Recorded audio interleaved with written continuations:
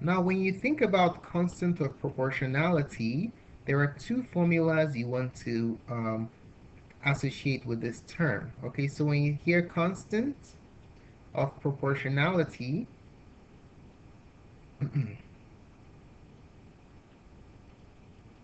you think of y equals kx.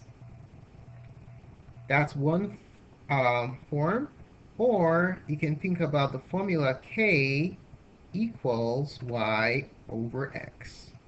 Okay, so these are the two formulas you use to calculate the constant of proportionality. This form, let's call this form 2, is good for graphs. If you're given a chart or a graph, you can use this form here.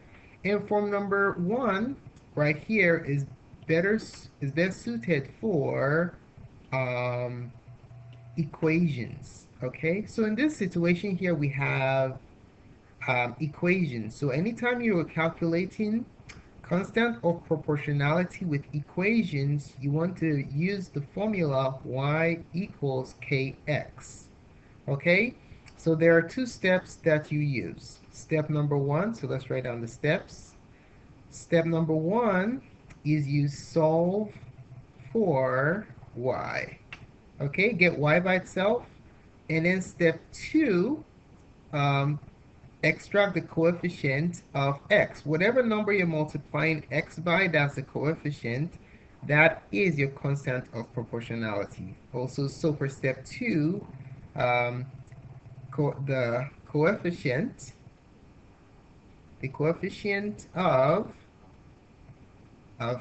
x is k, the constant of proportionality. All right, so we're going to apply these steps to these four options here to see which gives us a coefficient of 4.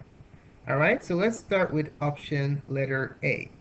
So for option letter A, we have 4y equals 4x. How do we find the constant of proportionality here? To accomplish that, we will simply solve for y, get y by itself. How do we get y by itself here? We divide both sides of the equation by 4.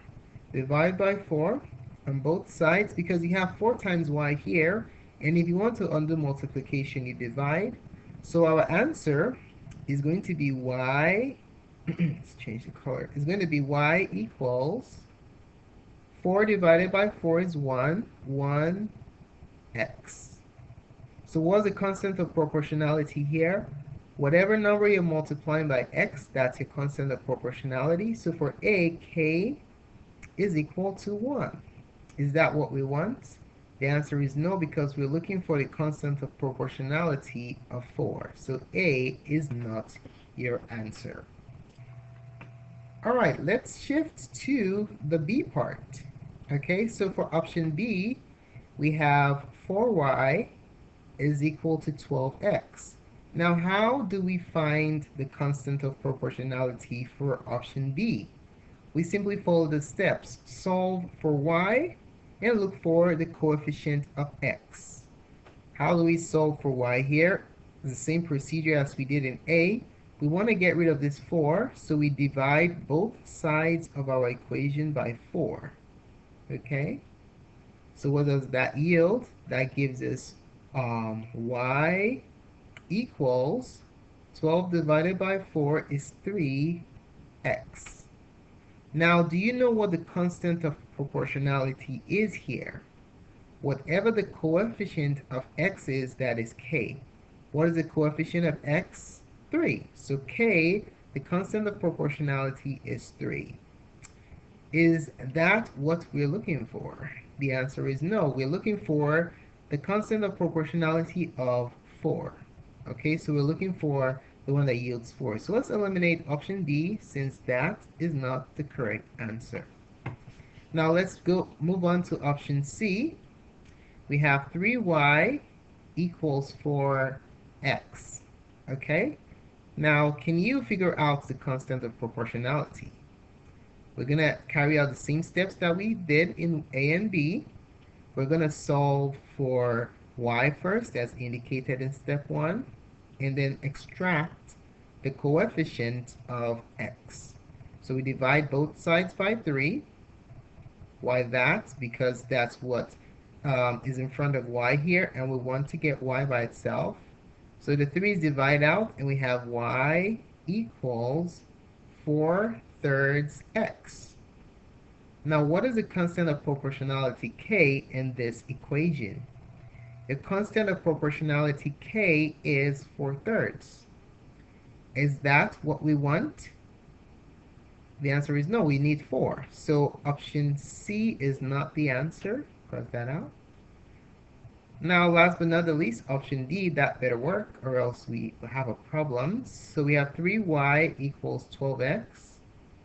Now, how do we find the constant of proportionality? We follow steps 1 and 2. Divide by 3 to get y by itself and find the coefficient of x. Let's go ahead and do that. Divide both sides by 3. And then we have the 3's divide out, y equals 12 divided by 3 is 4, 4x.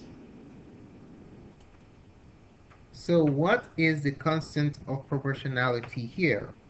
The coefficient of x, what you're multiplying x by, is your k. And what we're multiplying x by here is 4. So k is equal to 4. So your constant of proportionality is 4. And that is exactly what we want. Our answer is option letter D.